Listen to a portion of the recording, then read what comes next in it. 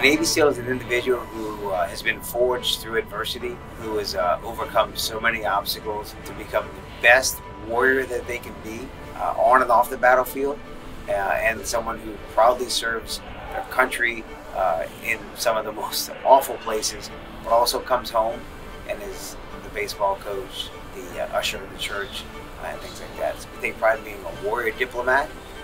Sometimes it's hearts and minds, and sometimes it's two to the heart and one to the mind.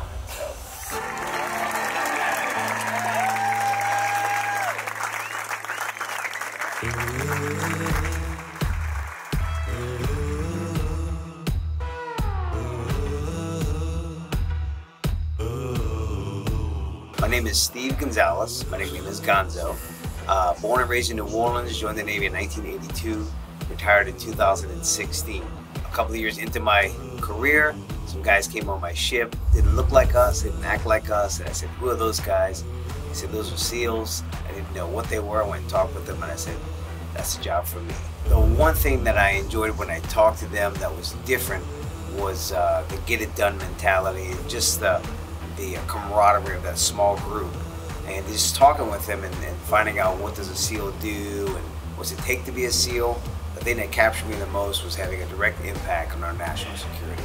That's what drove me to apply for BUDS, attend BUDS, graduate, and follow it on to my entire career, was being at the tip of the spear, if you will.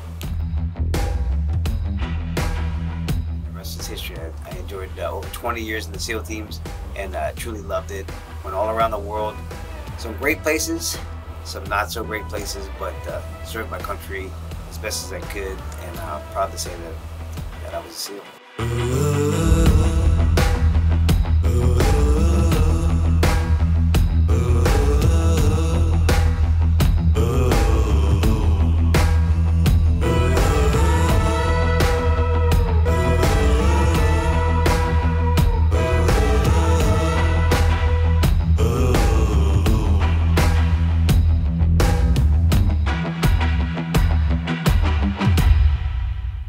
First true combat deployment was to Afghanistan in 2002. Right, like I said, right after 9/11, we were there, and it was what I thought it was going to be. We were out there hunting down the bad guys.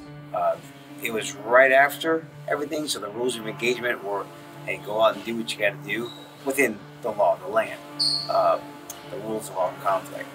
So it was nice knowing that we were there. We're the cutting edge of restoring order, and also, finding those who were responsible for the attacks on 9/11. It was pretty neat. But what was really unique about it was we were there for the 1-year anniversary of 9/11, and the whole base, real quiet. And they had a ceremony that went over the entire base, and they played the song by Alan Jackson, "Where Were You?" And you heard the entire base just as quiet as could be. It just reminded us of why we were there, what we're doing for our country. So it was pretty neat.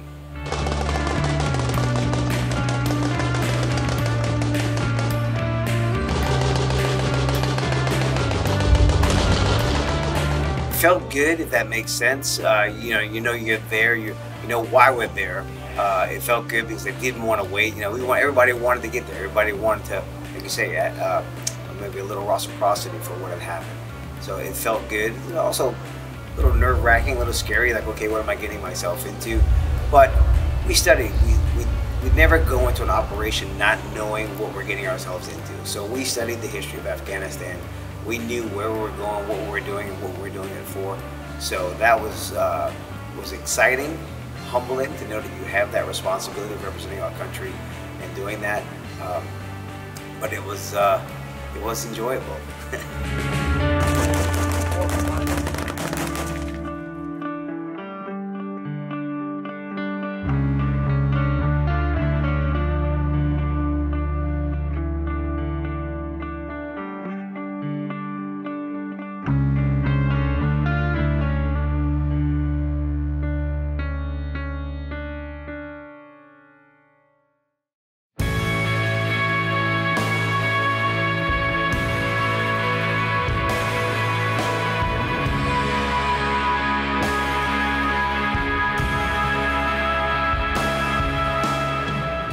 sometimes when I meet people and they find out that I'm a SEAL, they say, "You don't look like a SEAL." I say, "Well, what am I supposed to look like?" They're thinking of Hollywood. They're thinking of Schwarzenegger, Stallone, those kind of guys, and also the lone wolves. They think of the lone wolves. That's the biggest misconception that we have, where we wake up every day and say, "Okay, who do I get to shoot in the face today? I can't wait to do this. I can't wait to do that." We have a job to do just like everybody else. Our job is 24/7. You don't turn it on, turn it off. You're always thinking and acting like a SEAL. But we also, while we're doing that, we coach little leagues. We attend school fundraisers, all that stuff too. So while we have a rough job, a job that takes us all around the world to do bad things to bad people, we still are just family men, sons, husbands, brothers, and patriots.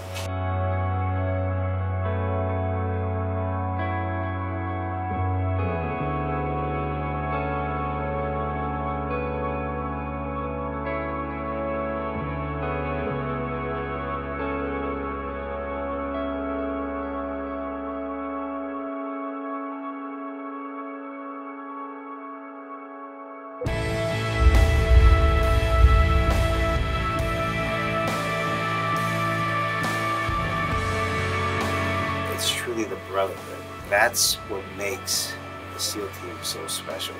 There are other forces out there who train just as hard and aspire to be some of the best. But what really separates the SEAL teams, in my opinion, is the brotherhood. That's really what makes it so special to me.